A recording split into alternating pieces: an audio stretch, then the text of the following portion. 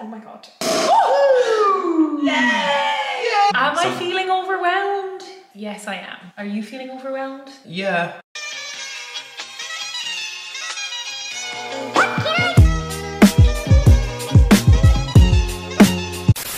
Good morning and happy Monday. Welcome back to another vlog. I look like Casper the Ghost. Jesus. I am just about to go over for my first proper workout of 2022. I've booked myself in for a Pilates class with Platinum Pilates.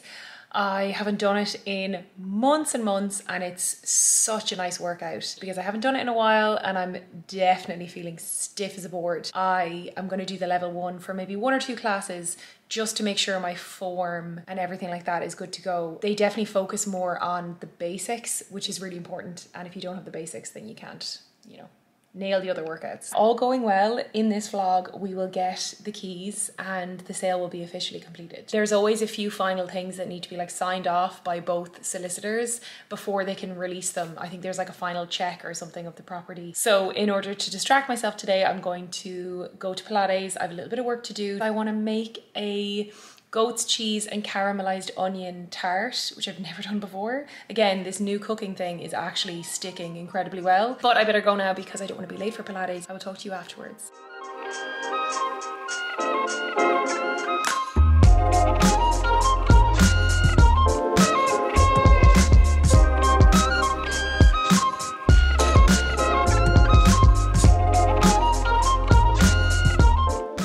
Okay, so I'm back from Pilates and I'm absolutely wrecked. That was the level 1 and my legs, arms, bum, everything is so tired. I'm not achy yet, but I know I'm going to be achy tomorrow, and it wasn't. I really don't think it was too difficult a class. I'm very out of practice. The aim is to do at least 1 class a week just to build some sort of consistency. I'm sitting down here because I have some deliveries that I wanted to show you. And some of them are house related, some of them aren't, but I thought we could go through them because it would be fun.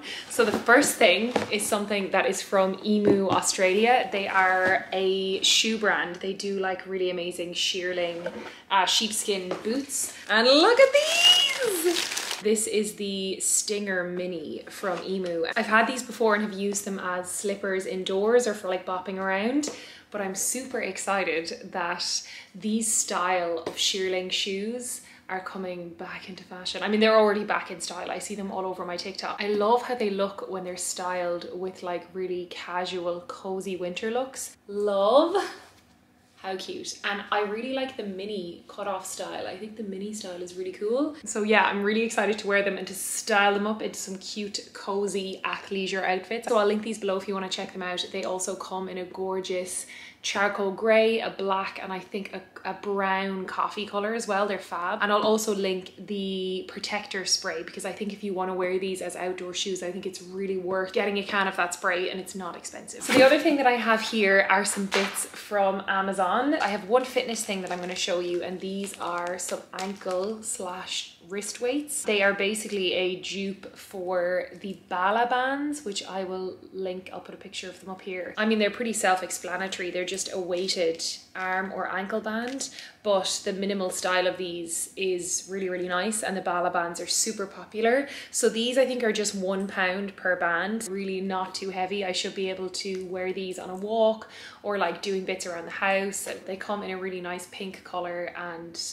there's loads of other colors as well. I will link them below, and they were very affordable as well. I think they were under €20. Bialo bands I believe are 100 to 150, so I thought I would go with the less expensive option. I will wear these and report back, so I will let you know in another video how I'm getting on. Everything else is kind of cooking related. These are cutting boards, and the idea is that you chop away on the surface and then you can fold it if you want to tip all your ingredients in, which is something that I've been noticing when I've been doing a lot of chopping. This can also be used as a colander if you want to drain off some of the liquid, which I thought was quite handy. They could be shocking, but the reviews are good. So next up, I picked up one of these. This is called a Mezzaluna herb and salad chopper.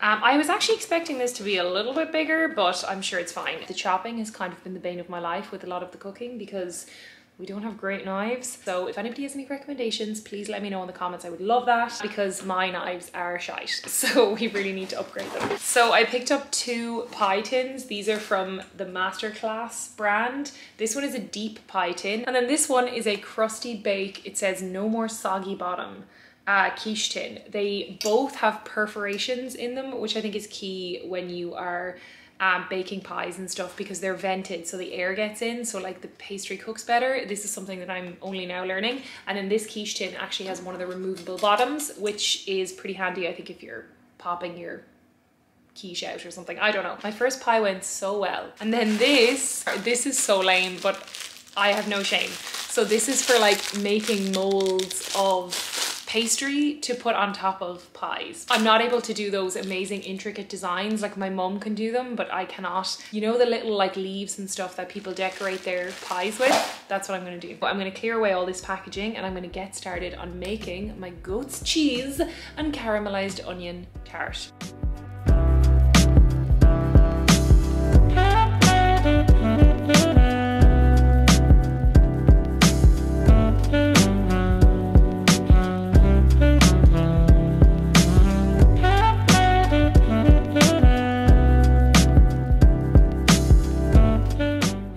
Tart is ready to go into the oven. We have some goat's cheese, roasted tomatoes, caramelized onions. I did the tomatoes and onions yesterday. And then I have short crust pastry, I think that's what it's called. Never done this before, not sure if I followed the steps correctly, but we're gonna pop it in for 20 minutes and see how she turns out. I think it's time to take it out. It's done. It looks good.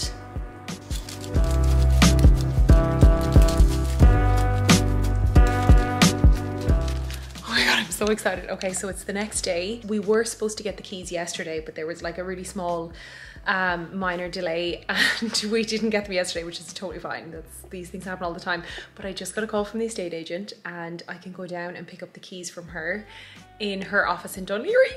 So I can go and get the keys. Oh my God, I'm so buzzed. Okay, I need to get ready and go down and get them. I'm so excited.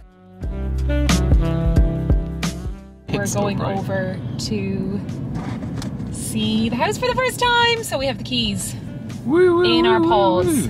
I brought a bottle of champagne, but we forgot cups, so we don't know if there's cups there.